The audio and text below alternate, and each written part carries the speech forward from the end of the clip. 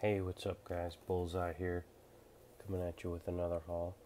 Happy Star Wars Day, and also happy Free Comic Book Day. I did not get out to any stores today, but one of my local stores put out a bunch of new dollar books last night, um, and this is mostly from that, and I have some other stuff too. So, this is Hitman number 18, first appearance of Section 8, which is that crazy team, Six Pack and Dog Welder. And then this has been making a lot of buzz recently, which is why I knew to look for it. This is Savage Dragon 10, this pretty rare newsstand variant, which you can tell by the UPC code in the corner there. It's got a few spine ticks, but it's in pretty good shape and seems to be going for a bit. So I might trade this in, or trade it to somebody, or sell it. I'm not sure. I might keep it. It's cool that it's rare, but I'm not a big Savage Dragon fan. It is a nice cover. Got Dark Horse Presents number 10. This is the first appearance of the Mask. And it's kind of weird, because it doesn't really look like the Mask, and it's not spelled the same, but technically this was the first appearance. This is a random book to find, but it is rare. Island, issue 1. It's kind of an oversized book, and this is pretty good shape. And I found number 2 also, which is a lot rougher. But I think they were both $1, and it was buy one, get one. So I knew they were rare books, or hard to find, so I grabbed them. I think this set sells for like $40.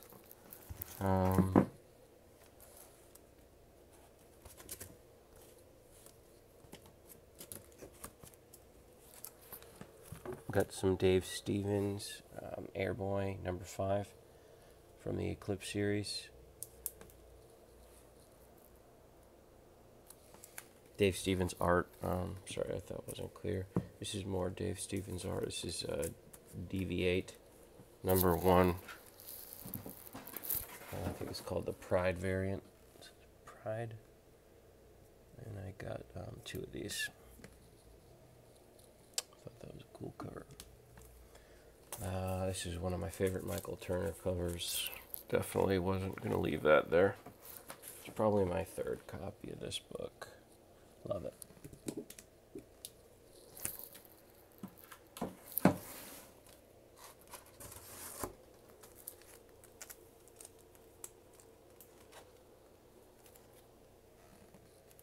So there was hype on this book for a minute with some Netflix series for Ariella, Warrior Nun, and Shotgun Mary. This is not her first appearance, but this is like the first of her solo series. So figured I'd grab it. This is kind of a key because of Endgame, so I'm not going to say why, just in case, but easy to look up yourself on Google, or the Key Collector app is a great app for that kind of thing. So it's 26 and 30 from that, just because they're both kind of related to things that happen in Endgame. This was I got because of Thanos is in it. X-Men and Incredible Hulk annual.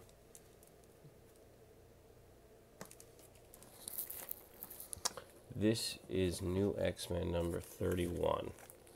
And this is the first appearance of Kimura. Or Kimura, I think. It's like an X-23 villain, so, if she ever gets her solo movie, very likely that could be the villain, and that book could heat up. This I just grabbed because it's a classic cover, and it was a newsstand. Now, this is the new Blue Beetle key. This is first Jamie Reyes, and I got the other one as well. And I had these in my own personal collection, but the fifth is first full appearance of the third Blue Beetle, Jamie Reyes, in costume. So, grab those. Really nice Jim Lee art on the covers there. So, I do love the Christian comics. I always grab those. I have 3 Spire books. This I've seen with the Spire imprint. I did not look it up. I'm assuming this is new Barber Christian comics. I'm assuming this imprint came after Spire, because the price is higher as well. But it does have a rip up here, but for $1, you know, I'll grab it. This is Chromatic number 3. I grabbed this because that's Warmonger.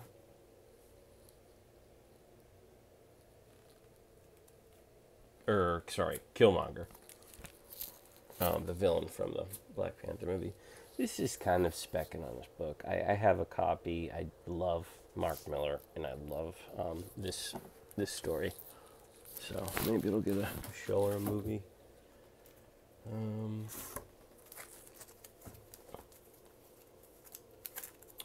There's only a few books in here I paid more than $1 for, and some I paid less, so it probably evens out. But I did pay $5 for this one, first appearance of Ghost, the villain from Ant-Man.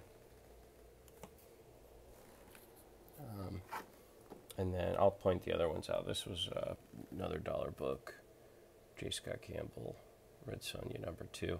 I think I have this already. I need number 1 though. Another very cool J. Scott Campbell cover. I put this in. I don't normally put them like this. I did it so you guys could see the other side there. Just a really cool spread cover with a lot of characters. I don't know about his face right there though.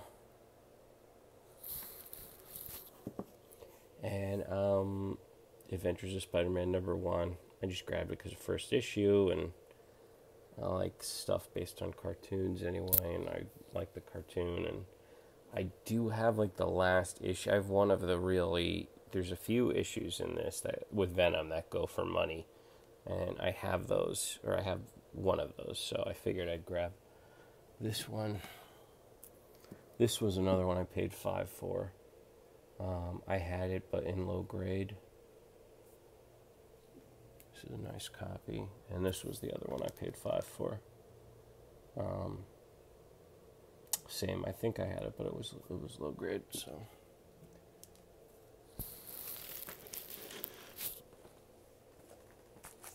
this is kind of neat if you like crossovers and stuff. Just a lot of different things happening. I guess Mysterio makes them fight toys, and you've got Luke Skywalker, Godzilla, the Xenomorph from Aliens, Woody from Toy Story, I think maybe one of the Dinobots, Gumby, Ninja Turtle, Stretch Armstrong,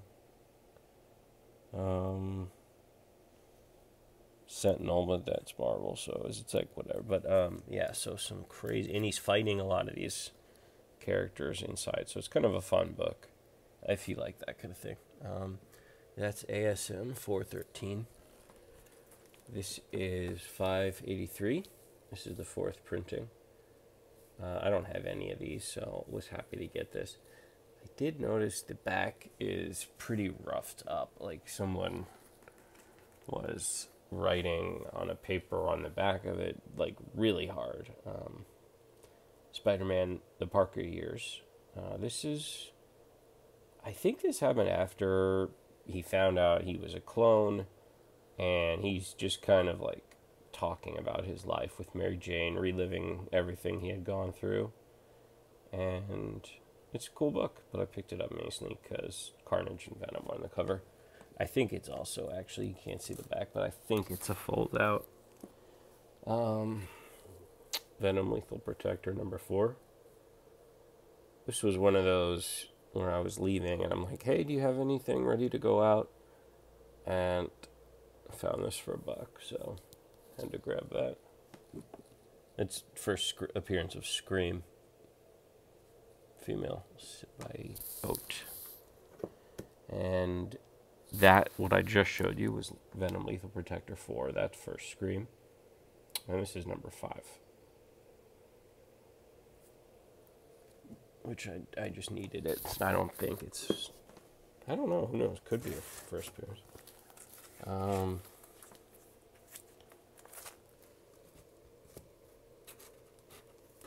Bunch of Batman stuff.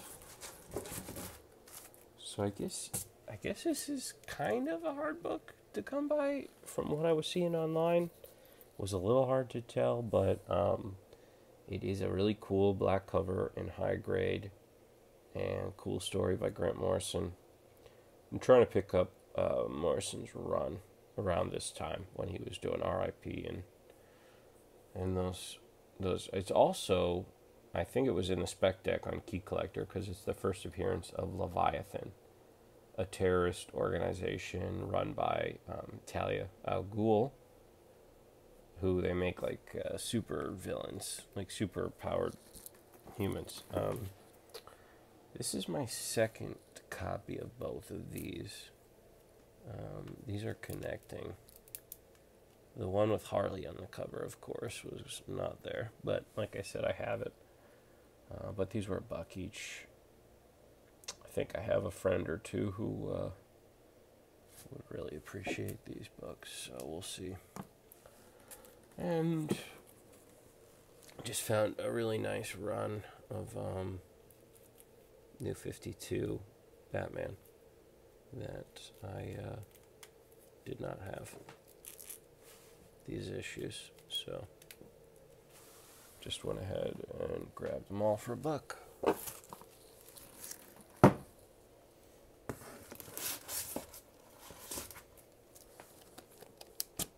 So those are kind of most of, I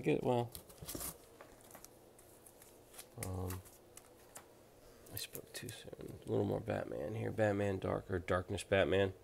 This is cool because it's got Silvestri and Finch art.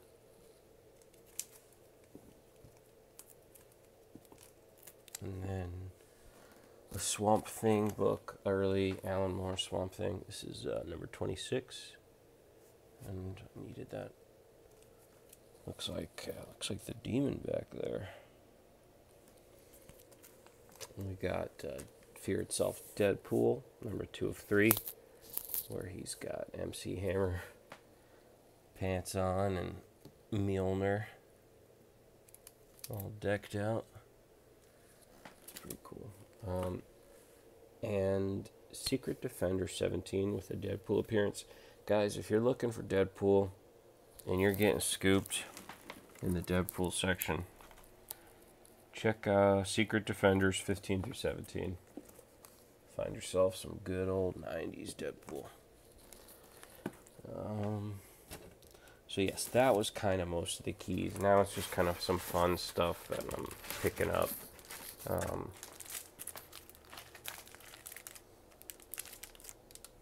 A beautiful cover here on Dick Tracy movie adaptation, book 3. Gotta find the other 2, but oh geez, I love that art and the color. What a great movie. I gotta pick that up on Blu-ray. And Southland Tales was a movie directed by Richard Kelly, same director as Donnie Darko. And I really like the movie, and this is a prequel to it, so went ahead and grabbed that. Eon Flux. Now, unfortunately, the movie was bad, but I think this borrows a little more from the series, maybe, than the actual movie. Certainly, art style is similar. This is by the same guy that did Akira. And this was also, I believe, adapted into an anime. Kind of a 2001 A Space Odyssey kind of thing. Godzilla King of Monsters, number 14. Godzilla vs. G-Force. Love these Dark Horse Godzilla books. Trying to get them all. I also got 15.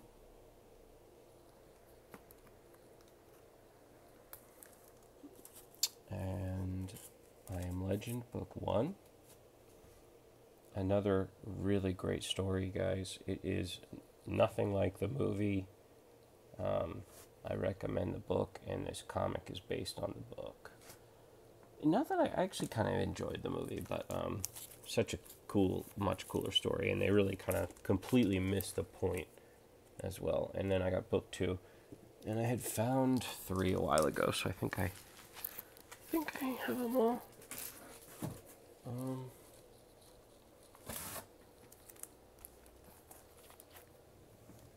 Got He-Man, the Attorney of War, number 1. It was, they had a bunch. This was the only one not beat up, so. This was probably one of the things I was most excited about finding the other night. I had a rough copy. This is a really nice high-grade copy of Centurions, number 1. This was a toy line in a cartoon in the 80s. And I loved it. They were these big toys, these big figures with holes in them. You would like stick all their gear into. He was like the hardest one to get his gear for, because I think it got like canceled right when his toys was coming out. So it's like super rare. But yeah, was just sorry to nerd out about that. I love that. Was really happy about that. Inhumanoids number 3. I think I only need one more, and I'll have them all. Another great 80s cartoon and toy line. That one was Inhumanoids was really intense and maybe a little too scary. Caused a satanic panic. Johnny Quest. I've been thinking about picking this up for a while, and I found 1 through 4, so just went ahead and grabbed all of these Johnny Quest Comico series here. Some of these have Dave Stevens art. This one has Dave Stevens art. And another one might be 5 actually, which I don't have, is a desirable Dave Stevens cover, I think. Might be 6. Roger Rabbit, number 15. And Welcome to Toontown, number 1. With Jessica Rabbit. Love Roger Rabbit.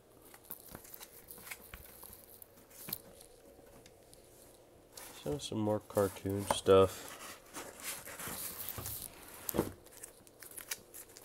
And then, almost done here. Tailspin. Pinky and the Brain. Some Mission Impossible. Movie poster swipe. We got some Transformers. 17. Number 9. Dope cover. Starscream. And number 49 here. More Starscream. This is a crazy comic. It's Gumby. I don't really remember Gumby that well, but I don't think it was like this. So I had to grab that. Looked fun. Trying to get all these Cadillacs and Dinosaurs. This is from the first series, number 2. This is some of the later ones. And this was based on one of my favorite card lines as a kid. It came out in '88, and it was for kids, and it was ultra violent. And There was, I think, an Epic did a comic series back in the day, which I have one of, but had to grab these. Some of this is this original art from the series back in the day too, so highly recommend checking it out.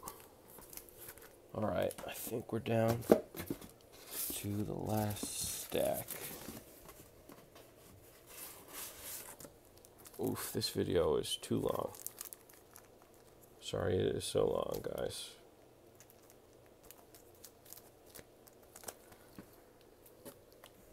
Some video game stuff.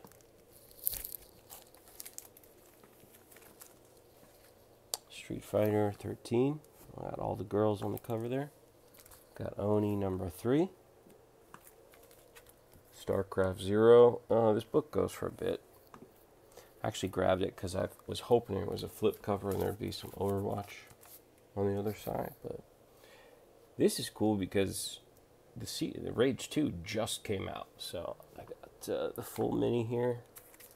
1, 2, and 3. This was based on a video game. And then Advent Rising.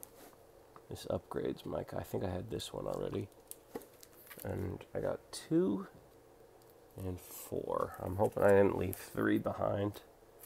And just a little content warning on this last one here. The art of Armando Huerta. I flipped it around. I like this cover a bit better. He's done some cool covers. Lady Death, some other stuff you might have seen. Anyway, guys, sorry this is so long. Happy Free Comic Book Day. Thanks for sticking to the end. Please give me a like and subscribe. Thanks.